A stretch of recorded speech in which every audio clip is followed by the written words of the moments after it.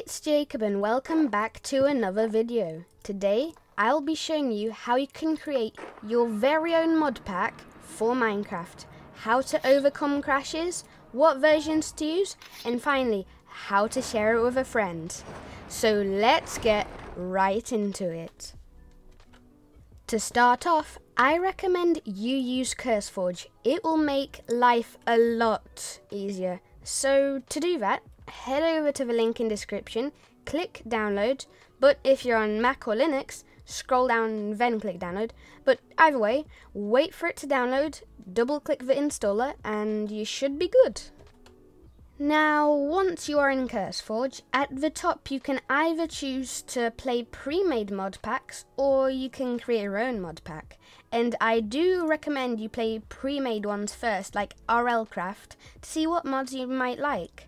But in this video, I'm showing you how to create your very own, so let's get to it. Click Create Custom Profile. Give it any name, for example... Yeah, and you should do that as well. But if you have a picture made, you can also select one here.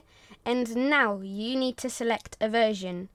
And some versions are better than others. For example, 1.19.4 is the newest as of now, but you shouldn't really pick that one because it will have less mods made as it's the newest, but older ones could have more mods which are also better.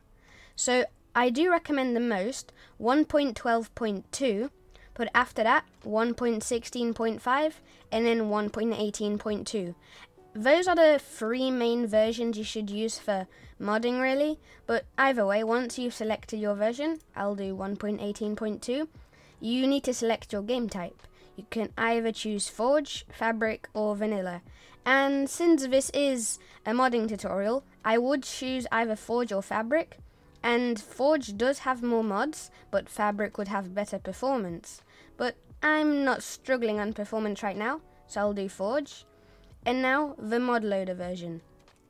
It may seem complicated, and it is, but as this is the basic tutorial, I recommend you just select the one at the top.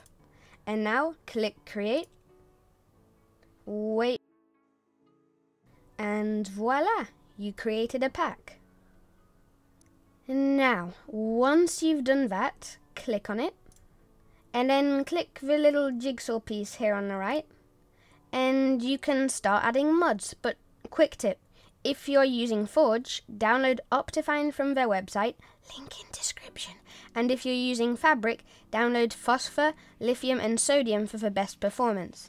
Okay, it's a little much, but one more quick tip.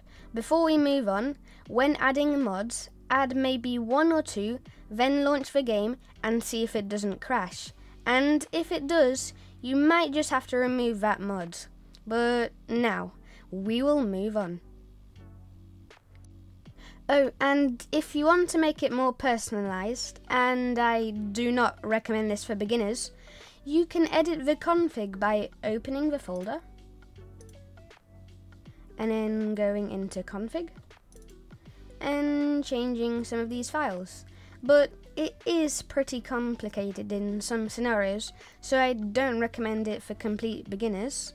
But if you do manage to change something, then test the game and make sure it doesn't crash immediately. And if it doesn't, then good, well done. Okay, so now the final step. You're basically finished already, it's just sharing it with a friend. So once you're happy, you can export it. You can do that by clicking the three dots and then clicking export profile. And then there's like a lot of boxes here, but I do recommend clicking each one, as in most cases you will need them.